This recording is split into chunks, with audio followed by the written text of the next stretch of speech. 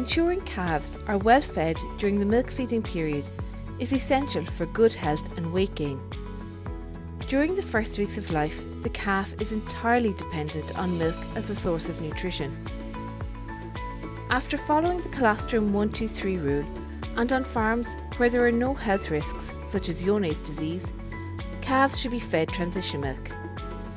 Transition milk is milkings 2 to 6 from freshly calved cows. While antibodies in transition milk decline with each milking, it is still a better feed source than whole milk or good quality milk replacer for calves who have received their colostrum. Although no additional antibodies can be absorbed across the gut wall after 24 hours of age, there is a local effect, and feeding at least 4 feeds of transition milk after the colostrum feed has been shown to reduce the incidence of illness in calves and results in less runny noses and droopy ears. After the calf has received all feeds of transition milk, it can be offered whole milk or good quality milk replacer.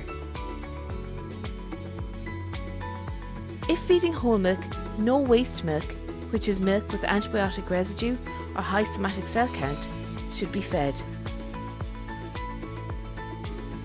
Information on choosing a good quality milk replacer can be found on the AHI website in the newly updated leaflet on early nutrition and weaning of the dairy calf.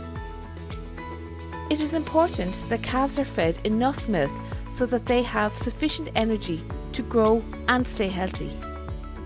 We recommend that calves are fed 15% of their birth body weight.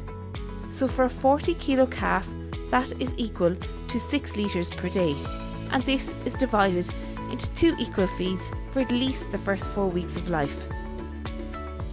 If feeding milk once a day, calves must be at least 4 weeks of age before they are transferred to once daily milk feeding. Calves must also be thoroughly checked a second time during the day and fed concentrate at this time.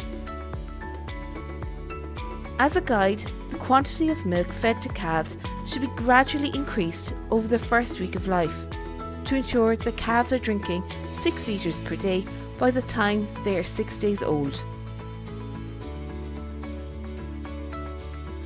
Calves should be eating at least 1 kilo of concentrate before weaning. When weaning, milk volume should be gradually reduced about 10 days before the target weaning date. If calves are not weaned gradually, their digestive system is stressed and they are more susceptible to illness such as pneumonia and subsequent growth checks.